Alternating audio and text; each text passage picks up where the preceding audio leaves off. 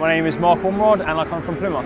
I actually applied to join the Marines when I was 16, straight after my GCSEs. I was fortunate enough to be accepted and start training when I was 17, and I passed out when I was 18. Pretty much as soon as I'd finished training, by the time I turned 19, I was deployed to Iraq on Operation Telic 1 in 2003. Came back from there, did a few tours in Norway, learned how to ski and survive in the Arctic, a couple of exercises in various places around the world, and then I actually left in 2006 to pursue a career as a bodyguard. That didn't work out, and so about 12 months after I left, I rejoined early 2007 and was drafted to 40 Commando in Taunton down in Somerset. In 2007, when I deployed, about 3 months into the deployment, on Christmas Eve morning, I was involved in a foot patrol, and at the end of that foot patrol on the way back into camp, I stood on and detonated an improvised explosive device, which resulted in me losing both of my legs above the knee and my right arm above the elbow.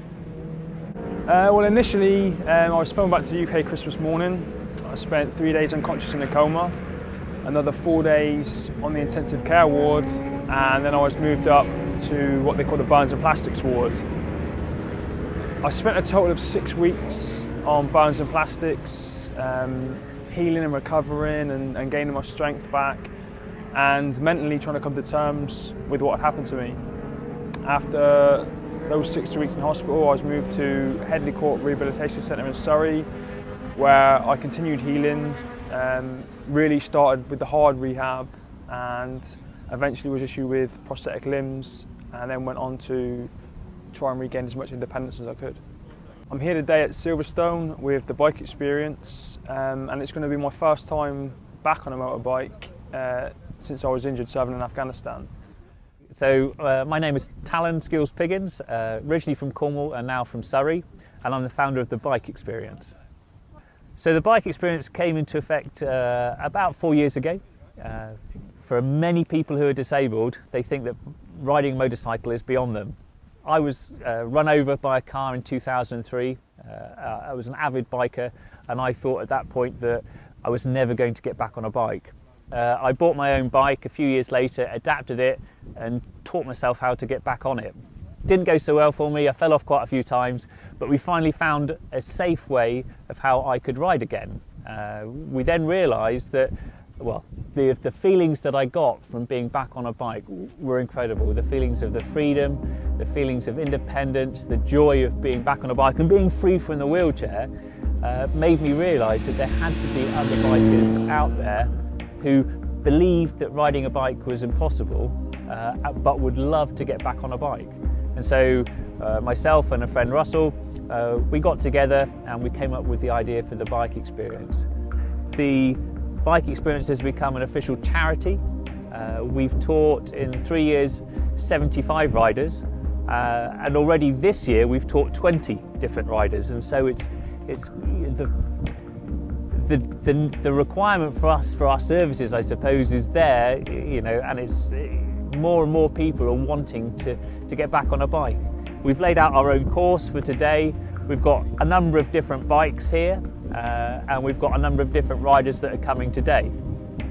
You can get to a point where you can go racing. So I've now got my full AC race licence, and I compete with various different clubs, Thundersport, BIMC, North Gloucester, in the Mini Twin Series, which is fantastic fun to be able to be out there racing against able-bodied racers. And whilst I'm out on the track, no one treats me any differently from any other race. And so motorsport is one of those few things where someone who's disabled, who's paralysed from here down, can compete against someone who's completely able-bodied. There aren't very many sports that could happen.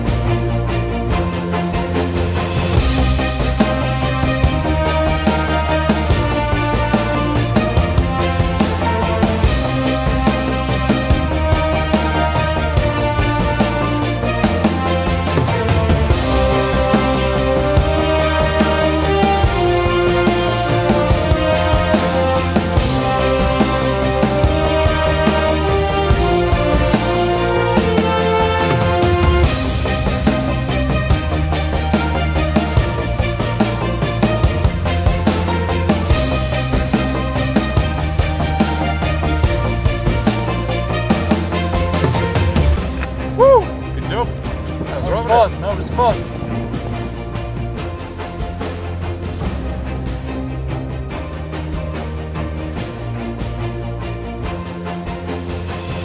You know, when people say that they can't do things, you know, I think a lot of it is down to fear. You know, one thing I've realised since being injured is that as long as you have a big enough reason why you want to do something, you'll find a way to do it.